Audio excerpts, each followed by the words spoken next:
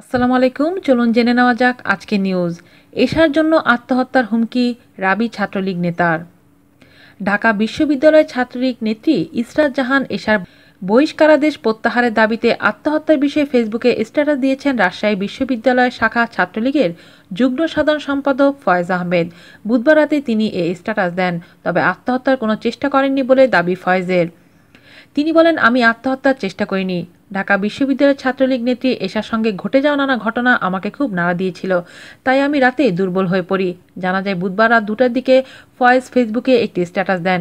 সেখানে তিনি লেখেন, এশার বহিষ্কারাদেশ প্রত্যাহার না করলে বলছিলাম সুইসাইড করব, পরিবেশ হতে দেয়নি, মনে হয় ভালো হয়েছে, ধুকে ধুকে মরতে হবে তাহলে, বোনের কষ্টের একটু হলে ভাগিদার হতে পারবো। এর জন্য আমি ফয়েজ আহমেদ, যুগ্ম সাধারণ সম্পাদক, বাংলাদেশ ছাত্রলীগ, আজকে বৃহস্পতিবার সকাল 8 ঘটিকা হইতে আমরন অনশনে বসব।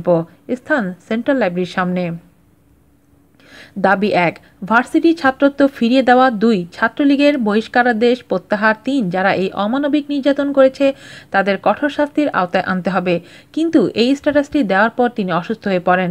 ছাত্রলীগ সূত্রে জানা যায়, গতকাল বুধবার রাবির নবাব আব্দুল লতিফ হলের একটি কক্ষ থেকে ফয়েজকে অচেতন অবস্থায় উদ্ধার করে দলীয় কর্মীরা। ছাত্রলীগের সহসভাপতি তৌহিদ মোর্শেদের সহযোগিতায় তাকে রাজশাহী মেডিকেল কলেজ হাসপাতালে নিয়ে যাওয়া হয়।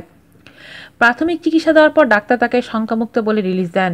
ভোর 5:30টার দিকে মেডিকেল থেকে তিনি হলে ফিরে আসেন। তবে অসুস্থ হওয়ার আগেই তিনি সুইসাইডের বিষয়ে স্ট্যাটাস দেওয়ায় অনেক নেতাকর্মীরা মনে করেন ফয়েজ আত্মহত্যার চেষ্টা করেছেন।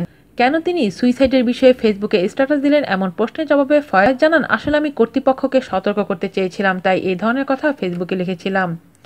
ফয়েজ আহমেদ আরও বলেন, ছাত্রলীগ নেত্রী এশার উপর যে অন্যায়গুলো হয়েছে তা দেখে আমি ঠিক থাকতে পারিনি, তাই একটু অসুস্থ হয়ে গিয়েছিলাম।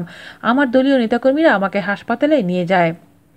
এদিকে বুধবার রাতে একই স্ট্যাটাসে তিনি ঘোষণা দেন বৃহস্পতিবার সকাল থেকে আমরন অনশন করবেন তিনি, কিন্তু এই দিনেও তিনি আর কোনো কর্মসূচি পালন করেননি। আজ এ পর্যন্তই। আল্লাহ হাফেজ।